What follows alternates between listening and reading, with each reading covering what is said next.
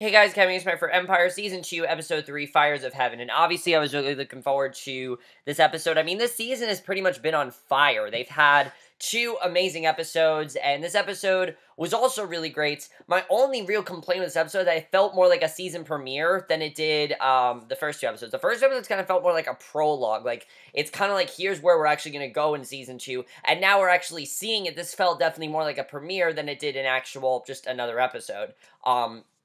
Which is fine, definitely. It made sense because, obviously, Lucious is now back from prison and that whole storyline is over. Well, it's not over, but he's, back from prison, of course. And I have to say, this was a great episode. I definitely really loved it. Not as good as last week's. Last week's is still, probably the best episode of this entire show. But I still thought this was a very powerful episode. I really liked it. And some really, really great scenes in this episode. And again, really, they are on a roll.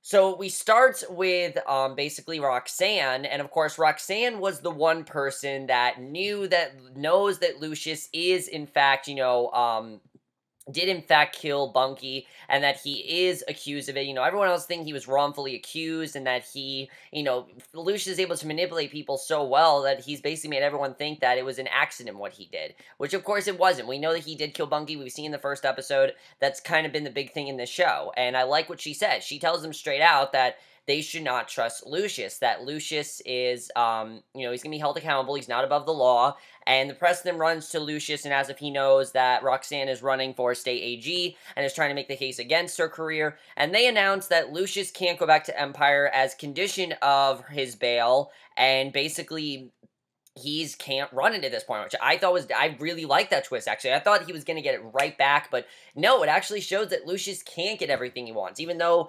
there's a way that Lucious is going to fix this, because that's just how Lucious is. I like that Lucious was actually limited to something. I thought that was definitely very well done. I really enjoyed that. So they announce Lucious can't go back to Empire, and Cookie comes to see Hakeem and finds him with basically Valentina, and Cookie tells him that his dad is out of jail, and Hakeem is calmed him, but Cookie smacks him for having sex with Valentina, and I definitely thought that was very funny. I loved her little rant about how you can't have sex with the girl, with the lead singer, and Cookie screams him to come on since they need to go see Sway, who Sway is the guy that of course is going to give them full approval of Lucious Dynasty, Lyon Dynasty. He's going to give them approval of that, and Thirsty then talks to Lucious. So Thurston, Lucious's lawyer, he's back, and he talks to Lucious about the terms of the bail. He can't go into Empire or he'll go back to jail, and Jamal is with him, and he speaks to the group on the steps of Empire, and basically Roxanne lurks in her car nearby watching this go down, and Lucious talks about Empire taking over the music world and says soon the world won't say the word music without using the word Empire, and basically you can tell that Lucious is going to get Empire back to what it needs to be, and I definitely really like seeing that.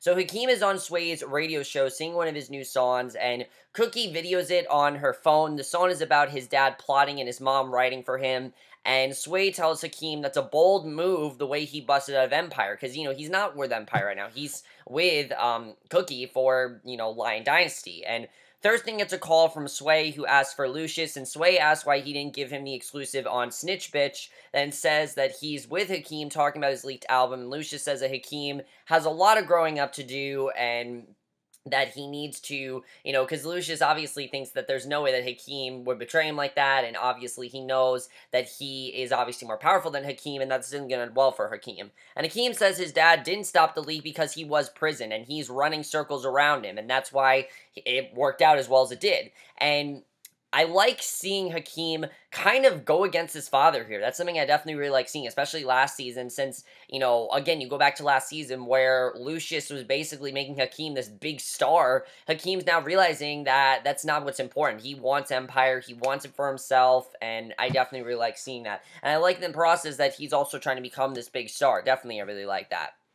So Sway talks about Lyon Dynasty, and Hakeem talks about Mirage Trust, his Hispanic girl group, that's the name of them, and Sway says to bring them this week, and Cookie shakes her head, no, but Hakeem agrees, and they're not ready, obviously. So Cookie's obviously freaking out because they're not ready. The girl group hasn't even met each other, and this could end up really, really badly for them. So Jamal's with Michael, Rhonda, Cookie, Andre, and Hakeem. They're at an awkward family dinner, and Andre asks if Lucious wanted them to kill them all at once. And Lucious comes in and he says, tomorrow they're at war. Cookie drinks her champagne, gives him a cold look. They all eat in silence, and it's kind of a funny scene. Nobody's talking, obviously, which is understandable. I mean, he's just come back from prison. None of them want anything to do with Lucious. They don't want him back there. The only person that really wants anything to do with him is Jamal, which is understandable because of the bond they've made. And other than that, though, nobody really wants to talk to Lucious at all right here. You can just tell that they would rather just him go back to prison. They don't want him here, and basically, we see they all eat in silence, but then Cookie asks why he's not eating and asks if he poisoned them, and he says that's too easy. He says he had time to think about them while he was gone and how they tried to band together to destroy him. And Andre says sorry, and Cookie says not to apologize, and Lucious says if they dismantle Lyon Dynasty, all will be forgiven, including the leaked album and hostile takeover. But you know, of course, they're not going to disable it because they want to go against Lucious. They want to prove they can be just as strong without him. Even though it might not be true, they want to think that maybe they can do this without him, that he doesn't need to control them, and I definitely really like seeing that. So Lucious says they're family at the end of the day, and he wants them together, and you know, he's definitely, again, doing his thing of manipulating them, but also feeling like he cares, which you can tell that Lucious probably doesn't care, but he is just making him seem like he cares. And Cookie obviously doesn't buy 1 second of it. She says no. She says she's going to save her sons and build something nice for them. And Lucious says they failed. He calls them his ex-wife, ex-CFO, ex-son, and ex-wannabe girl. And he says they all got one last chance. He tells them to let go of their pride. And Cookie says she doesn't know what happened while he was locked up, but she's fine without him. And she literally pulls the tablecloth off and dumps the dishes on his floor. That was great. I love that. I love seeing Cookie do that to him. That's totally something Cookie would do, and I know we've seen that in the promos, but I've been waiting for that scene ever since we saw it, and I absolutely loved it, and it definitely did not disappoint. So, Anika's then at the club, and Anika I thought was definitely very interesting in this episode, because we haven't really gotten a specific thing for Anika to do in this season yet, and it really seems like now we're really starting to get something for her to do.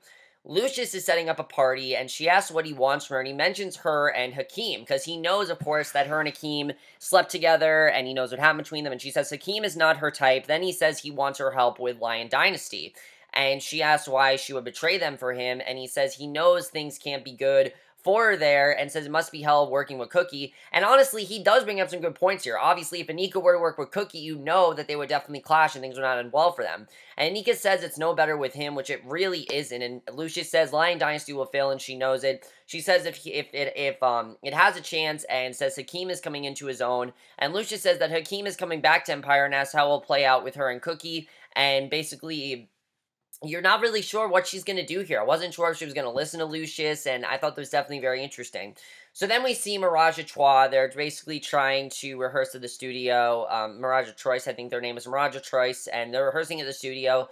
Cookie says that the hook just is not very good. They're not really projecting it, that she doesn't really buy it, and obviously she's really pissed at Hakeem because she didn't plan on this girl group having any sort of performance, and you can tell that they're not really ready at all. And she and Hakeem are arguing. He says he's a producer and to let him produce, and she says he has put her name on the line with Sway by saying they can bring them in 3 days, and Valentina is giving her as much sass as possible, and Cookie's calling her a bitch, and Hakeem says to trust him, and Cookie walks away, and they start singing again, and basically Cookie admits it's good, and says they need some choreography, and then they got a gold mine, and basically she thinks this could actually work out. She's starting to think that maybe this might work.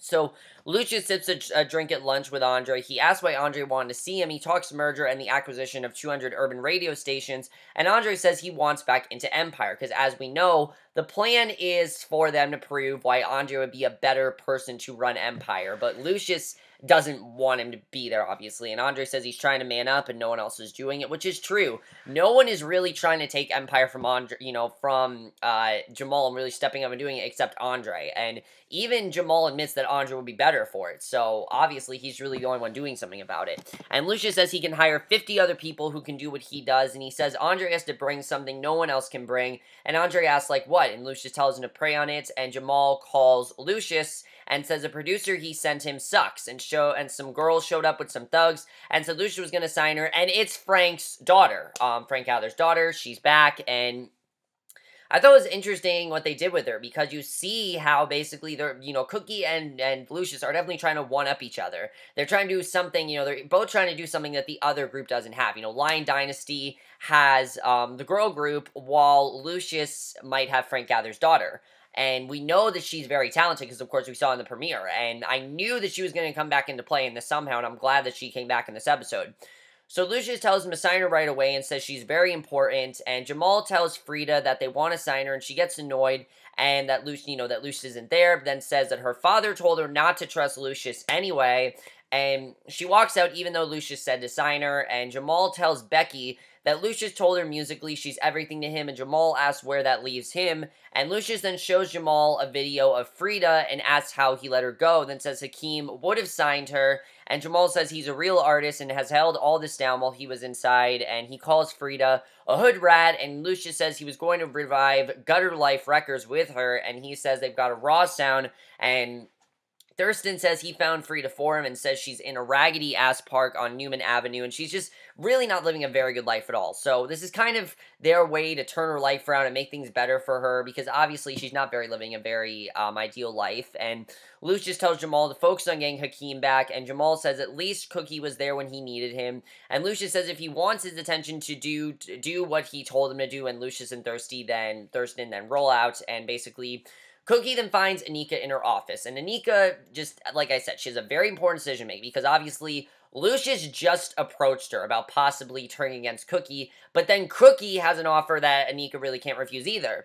Because Cookie finds Anika in her office, she says Lucious thinks she still works there. She says Lucious reached out to her with a proposition, and Cookie says Lucious is not allowed at Empire, and then asks where she met her, and she says he's setting up a party at Lavictus, where he's setting up a big party for himself, and Cookie asks what he said that made her slither back to the ghetto. She says Lucious wants all the music from V, Tiana, Narajatois, and Hakeem. He wants all of it. He wants to control everything, and Anika says she wants to hurt Lucious, and Cookie actually laughs about this, and Anika goes to walk out, but Cookie calls her back and asks more about the party, and Lucious is throwing himself, and we see the party Lucious is throwing, and it's as obnoxious as you can imagine. Pitbull is singing at the party, and I'm not a huge fan of Pitbull. I'm really not. I think he's good for what he's in, but I think this kind of just showed how Lucious is just trying to make this as big and extravagant as possible. And he introduces Jamal. They sing together. Lucious is hanging with some girls, and Cookie's people set off some smoke bombs and take over the system, and this was awesome what Cookie did here. It's only something that Cookie could do, and I really love that. Because Cookie says welcome home, then introduces an artist who used to be one of Empire's top rappers, but now has his own sound, and of course that is Hakeem, and he comes out rapping about Dynasty taking over, and Pitbull checks out the sweet rhyme, and I really like the song that Hakeem did. I definitely really liked it. It might be one of his best by far. Not as good as Drip Drop, obviously. Drip Drop's, like, awesome. But I still think it's one of Hakeem's best songs. And Lucious then watches with a sneer on his face, and Jamal's annoyed. A fight breaks out upstairs. Cookie has her DJ steal something from the sound system. Then Pitbull approaches Cookie and tells him to put her label on his New Year's show. And he says if she brings it like that, it's no problem. And Cookie heads out of there fast with what she took. And I don't think Briss is really going to come into play again, but I think it's just trying to show that Lyon Dynasty is going to be successful. They're going to be successful. This could work out for them, and they're probably just going to end up as powerful as Lucious in the way they're going. I mean, just the way the Cookie's handling this is very smart. And next day, people are ringing off the hook for Lyon Dynasty. I mean, this is a very funny scene here where Cookie's getting all these calls at once, and to the point where Portia has to say, not everyone can hear her talk at once. I thought that was very funny, and Sway then calls, and basically, it's exactly what Cookie hoped would happen, because he then basically, Cookie says they're bringing real hip-hop back. Valentina and the girls argue while Hakeem watches the beef. They don't like each other. You can tell right away they don't like each other. They don't like how they're trying to one-up each other, definitely, and they're definitely not fans of one another. So, and it's understandable. I mean, they haven't had a lot of time together, and they have to right now, but they haven't had a lot of time together. And basically, Andre shows up and says he's there to see Cookie, and Cookie tells Andre that he can come back there to him, but he says he belongs at Empire. That's where he wants to be. And then he says he has a vision for Empire that he'd be proud to leave his own child. And Cookie says that's what she's trying to do here. Then is thrilled to hear that he's having a baby with Rhonda, and it's a very sweet scene. And she has to be told Lucious, and he says no, that's why he'd do that. She says that's why Lucious wants Hakeem back, because he wants a legacy, and he wants an heir, obviously. And She says he'll be thrilled with a grandchild, and Andre says he can't leverage his unborn child like that, and Cookie says sometimes you have to pull at heartstrings to get paid, and says nothing is wrong with that, and I do agree. I mean, sometimes to suck things up to people, you have to emotionally manipulate them. That's something that Lucious is very good at. I mean, just the way he gets people to basically feel like shit to get on his side is very interesting. That definitely is something that Andre needs to do more of, and I definitely do agree with Cookie saying that. So Andre sits with Lucious, who tells him he's persistent, and Lucious asks if he has something better than last time, and he tells Lucious that Rhonda's pregnant and he's going to be a grandfather, and Lucious asks if he's worried about the child's mental health, and Andre says bipolar doesn't run the family, but Lucious thinks about his own mom's crazy days, and again we see another flashback of his mom, and we can definitely tell that his mom probably had bipolar disorder, and that is probably why he does not accept Andre and why he doesn't trust him, because his mother clearly had some problems of her own, and that's probably why he most likely does not trust Andre, which I think is definitely very interesting. You know, they're definitely starting to explain why certain things are going on, like why he doesn't trust Andre. I definitely really like seeing that here. So Lucious hugs him, says he always wanted a grandson, but then Lucious tells him that he's breaking his heart for using this to get what he wants from him, and he knows that he's not, he knows that Andre's only doing this because Cookie put him up to, and Andre says he's not. He says he's just letting him know that there's more at stake than just him, and Lucious tells him to give Rhonda his love and dismisses him, and you can tell that Lucious does not want to talk to him at all, and he's really pissed. And again, I felt very bad for Andre here. Now, while I think he was going to tell Lucious, he didn't want to tell Lucious, essentially, it was the right thing for him to tell him. He approached it completely the wrong way, and he's just not as good at emotionally manipulating like Lucious or even Cookie. Cookie's very good at it, too.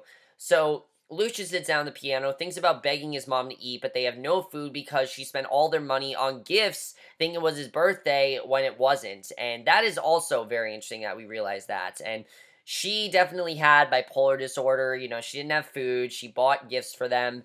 I definitely really like that. I have to say, Kelly Rowland, who plays Lucious's mother, is doing a very good job with this role. I definitely would like seeing more of these flashbacks, and I feel as the season goes on, we're definitely going to see more and more, because I really like what they're doing with this. So Freda's in a street rhyme battle when Lucious shows up with his lawyer, Thurston. The other guy raps about her dad being beat to death, and Lucious steps up as she starts to pull a gun, and basically the other guy just takes it way too far. Starts rapping about her dad being beaten to death, and Lucious steps up. He's realizing that this is actually a very serious situation. He starts to pull a gun to shoot the guy. He wrestles her back, tells her to stop, and then says her dad didn't want this for her. Thurston says they have to go, and Freda says her dad was crazy, and he doesn't know a thing about her, and Lucious says she has a gift and begs him not to let him help her. She runs off, and Thurston says they have to go now, and basically that ended up very badly for them. So you can tell that Lucious really does want to work with Freda, but obviously Freda doesn't seem interested. She seems like she's afraid, and it's going to take a lot more convincing, definitely. So Jamal tells Becky that the war between his parents is killing everything, including his music, and Becky asks what his problem is with the producers he keeps firing. Because, he keeps firing all these producers for no reason, and she tells him he's being too picky, too short, too tall, then asks why he doesn't just call Cookie, and she says she's the only one who can deal with his moody ass, and I really like this scene because Becky, like I said, is a main character. And finally, we actually get a pretty interesting scene from Becky here, because Becky says he needs Cookie, and she loves him, and Lucious says to get Freda to him, and, Cookie kind of is the emotional compass that kind of holds this entire family together. Had it not been for Cookie, I don't really feel Andre, Jamal, and Hakeem would be as close as they are right now, because mainly Cookie is the one that's brought them back together and kept them as a family, which I definitely really like. So Lucious says to get free to him, and Roxanne is there, and that's obviously bad news. And Thurston says this is harassment. Lucious says he thinks she's sweet on him, then asks him to drop by so he can help her relive this tension. And Roxanne says that Vernon Turner hides away so he can't get to him, and of course she doesn't know that Vernon is either dead or fatally injured. She doesn't know what's happened to him. So we can't get him to then. She says a murder rap is only the beginning of what she has planned for him, and obviously, she doesn't plan things going well for Lucious, and I definitely really like seeing that. I like seeing that someone actually wants to turn against Lucious and doesn't follow him like everyone seemed to, and I like that now we have a person that doesn't buy it for a second. That's not Cookie, that is. So Lucious says she's gonna like what he has planned for her too. She leaves scoffing, and Cookie then works on choreography with Hakeem's girl group. One of the funniest scenes in the episode by far. She works them hard. Valentina stops, says she's a singer, not a soldier. And Cookie says just because she's up with Hakeem doesn't mean she doesn't have to work for it. And Valentina says she deserves what she's got and doesn't need to sleep with someone. And Cookie says that's not what people will think if she blows it with Sway tomorrow. And Hakeem shows up, sees the results his mom got. He asks where she learned this. She says she learned it from prison. And I thought that was a very good scene, and I really liked the scenes between, I really liked this scene. I thought it was definitely a lot of fun. So, you do see, though, that there is a bit of a power, there is a bit of a struggle between Cookie and Valentina. Obviously, Valentina doesn't really seem to like Cookie very much. She seems like she wants to be her own person and do her own thing, which I like seeing, but what she knows is that you're always going to be controlled by either Cookie Lyon or Lucious Lyon. It's just how they are. They're very controlling, manipulative people, and they always want to be involved in what's going on, especially Cookie. And, basically, that's what happened there. So, basically, Jamal then gets into a car with Lucious, and he asks how he knew, and Lucious says he talked to Becky, and Lucious says Cookie tried to take Empire's building this company to hurt them, and Jamal says the music matters and says he's way past the producers he sent, and he needs a Cookie, and Lucious says he's past Cookie too. He says he's gone through dark corridors of humanity, and says no woman or man can understand that, and he says Jamal needs a god to produce him, that says he's going to produce Jamal first, and Jamal says he won't play second fiddle or Freda or anyone else, and Lucious thanks him for pushing him, and it's actually a pretty sweet scene. I like the struggle between them. Even though they are our main villains, they do a good job of getting us to care about them, and I definitely really like that. So, Cookie and Hakeem are with Sway, but Valentina's late. Lucious shows up instead, says he bought Apex Radio, and he has now an interest in every urban station, and he really wants to hear their music, and obviously, he's only doing this because he wants Empire. It's pretty obvious. That's why he's doing this. And Lucious says they're going to have to learn the hard way, says their artists will suffer, and Valentina shows up, and Hakeem says his dad is taking hate to a whole new level. Then Lucious says he signed Valentina this morning, and she tells Hakeem sorry. Lucious tells her to go in there and shine, and obviously, he's now working with Valentina, so that's not good. Sway introduces her, and Lucious says her little label's gonna dry up and die, and Cookie glares at him, says she can't keep Cookie down, and Cookie tells Hakeem to come come on as Valentina starts her number, and Lucious smiles as he watches her kill it, and basically they've just lost Valentina to Lucious, and that's how the episode ends. So overall, I thought this was a really great episode overall. Not as good as the first two episodes. Like I said, it did very much feel like a premiere at times. But I really like seeing it. I like seeing Lucious back into that role, obviously, of this man that basically is just trying to play all of them. He's going to take the power from them. He's going to do whatever he can to get that power, obviously. That's what Lucious is all about. He's all about power. He's about control. And that's what he wants to do. He wants to control pretty much everything of what's going on. And that definitely is going to be very interesting to see what happens there. Let's talk about Andre. Is Lucious mad at Andre because his mother went through this? I feel like that's a big part of it, but is he just mad at him because of that? I definitely feel like that's why he pushes people away, because his mom was like this, and I like that we're starting to find out more about Lucious, definitely. Is he going to be able to recruit Freda? I don't really know. Freda seems interested, definitely. She seems interested in what he wants to do with her, but she obviously seems kind of scared as well because of the people on her streets, and it's very busy, and she doesn't really know what's going to happen. So I can understand that she's a bit terrified of what's going on there. Jamal and Lucious working together, I definitely really do like it, but like I said, I do feel like this is just Lucious. Eventually he's going to try to take that company from Jamal, and it's not going to be good. Roxanne is definitely on to Lucious. She's going to find a way to get Lucious back in jail. You know it's going to happen, because we know, that, of course, that he killed Bunky. So, next week it looks like Hakeem's going to start to wonder if he actually killed Bunky, and that's going to be very interesting. What is going to happen with this girl group? I'm pretty sure it's dead now, because Lucious just took Valentina, and Hakeem's definitely going to try to get her back. Obviously, if there's anyone that can get her back, it's Hakeem, because obviously she hates Cookie pretty much. She really hates Cookie, and I thought that's pretty funny. Anika. What is Anika going to do? She has a very tough decision. She can either ally with Lyon Dynasty, or she's going to ally with Empire, and I feel like at this point she has to ally with Empire, because Lyon Dynasty is like, it's not really a thing anymore. It's dying slowly, and I know Cookie doesn't want that to happen, but that seems like what's going on here is that Lyon Dynasty is in the process of dying completely, and I don't see things really going well for them from here on out, which kind of sucks, but yeah, I think that is what's going to happen there. Because Thurston seems like he's a very persistent lawyer, wants to do what's in Lucious' best interest, and I definitely think that's going to be very interesting to see what happens with that. But the other girls from Miraja Trar, what is he going to do with them? Is Lucious going to take these girls as well? Because obviously they're in the group, so that maybe they can make it a duet group. I'm not sure. I don't think that Hakeem should give up on this just yet, though. I think even though he wants to, he should not give up on this yet, and I definitely think that he should maybe continue to continue making this group, because maybe get Tiana. Tiana probably is the person to get for this group, because she's really the only other person besides Valentina that really would stick out very well. And I know, it's supposed to be unknown girls, and I know she probably stick out like a sore thumb, but it probably is their best idea is to get Tiana on board with this. Even though, like I said, she'd probably stick out like a sore thumb because everyone knows her, and she would probably be the one that everyone comes to see the show for. So it does have pros and cons like that.